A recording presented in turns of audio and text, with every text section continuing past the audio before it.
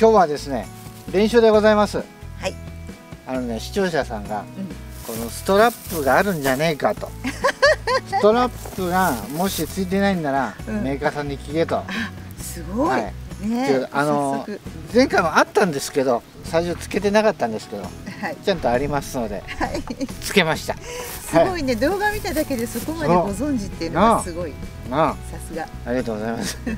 スパイダーモア練習なんですけど、ここはイノシシに掘り繰り返されて、はい、もうヘイマーさんが何ともこういけない、はい、風呂場ぐらいの穴が開いてるんでヘイマーさんがいけないんですね。それでこのところをキャタピラー式のこのって乗らなくていいこのスパイダーモア RC で買ってみようという試みでございます。練習含めて2日目にしてちょっと頑張るな。はいその前にですね、告知がございますので、はいはい、こちらでございます。はい、11月25日土曜日ですね。大阪住吉区にあります住吉公園ですみすみマルシェというのが開催されます。我が社もですね、はい、軽トラにかぼすいっぱい積んで、はい、参加しようと思っておりますので、はい、ぜひお近くの方はお寄りください。住吉公園です。住之江公園じゃないです。そうです。住吉公園。住吉公園ですので。住吉大社が近くにあるという話ですね。あ、そうなんですね。はい。はい。ぜひお越しくださいませ。はい。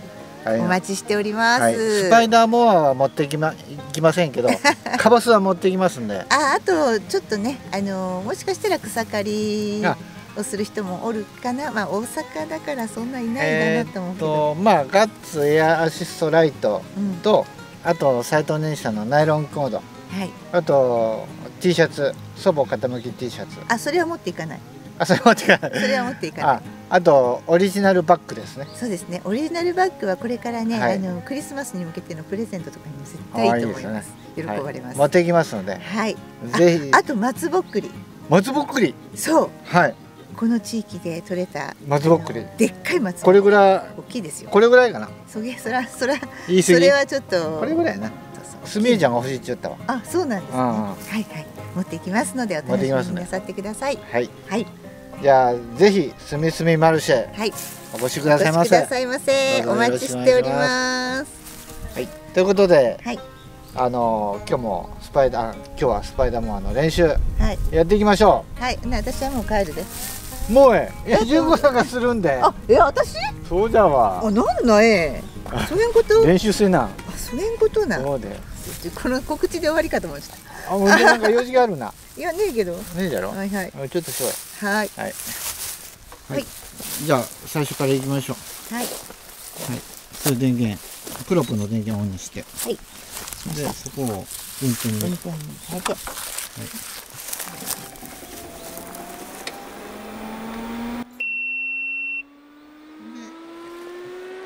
スタート長押しです。ここ？それです。それです。長押しです。エンジンかかるまで。かかったらアクセルを全開です。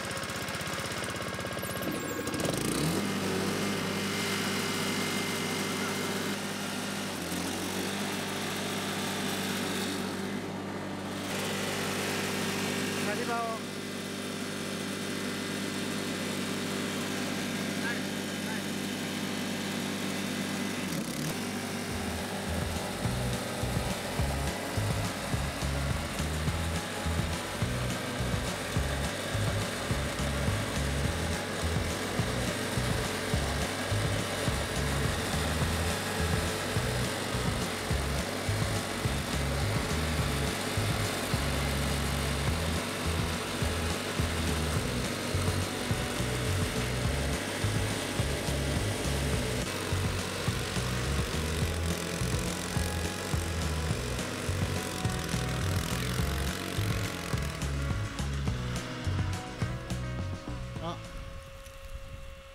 燃料がなくなった。燃料がなくなった。そうだ。ちょっと燃料入れるわ。どっちでもいい。燃料入れました。はい。では、はい、もう一回頑張ります。もう一回運転にして。はい、つい時間でいいんでって誰か言おってな。そうそう。もうついていきたくなる。行きたくなるな。そうそうそう。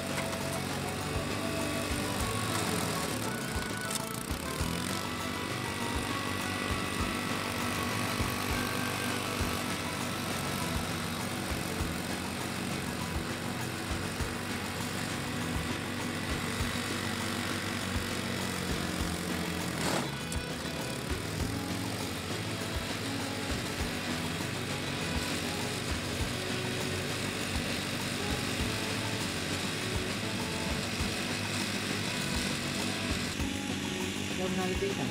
だいぶ慣れたよ。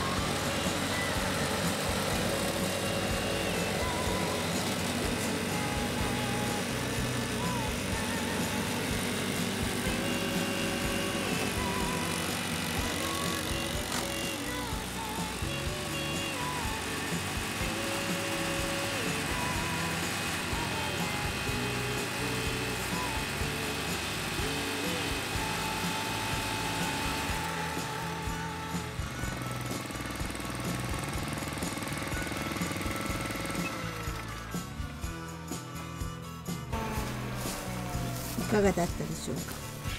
やっぱ慣れるまで難しいな操作がな。そうそう、前後ろな、左右の、そう白が白、緑が緑って分かってるけど、あとこの振るこの感覚っていうか、あんまりグーってたらキュッと切ったり切れんかったり難しいな。まあでも2回目にして、まあまあ練習すればいいや。そうやな。もうそんな勢いはないけど、のり面は残っちゃうみたいな。ちょっとやってみます。やっぱのり面はおっかなびっくりになるね。そうやな。ひっくり返るんじゃないかとか思ってしまう。なるわな。まあ冬の間にこの辺でもまだ操作に一回慣れた方がいいかもな。そうやね。まあ俺も一緒やけど。でもついていきたくなるな。不安になるな。ちょっと私逆にな、ついていくのを今日意識的にやめてな。ちょっと距離のあるところで操作したんやけど。でもどこまで草があるんかとか、障害物がどこにあるかとか、やっぱ遠く離れちゃったら分かりづらいからな。ついていくわ。ついていくな。何のためのリモコンなんち。まあ慣れるまでちょっと練習しましょう。はい、まあ1回目の練習でした。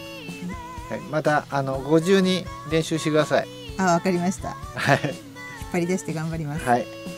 まあでもここに持ってくれるのは持ってくれるでしょ。ヘイマーソンと違って。大丈夫。な、わかりやすいし、エンジンのかけ方ももう一回流れが分かれば。こう引っ張らんでいいけんな。そう。ボタン一つですね。そこがいいわな。でやり方が作動が間違っちゃったら絶対かかってくれんから。そうやな。そういう意味でも誤作動がなくていい。今日は練習と、あとすみすみマルシュのご紹介。行くっちゅうご紹介。そう。皆さん来てねという。来てください。ぜひ来てくださいという動画でした。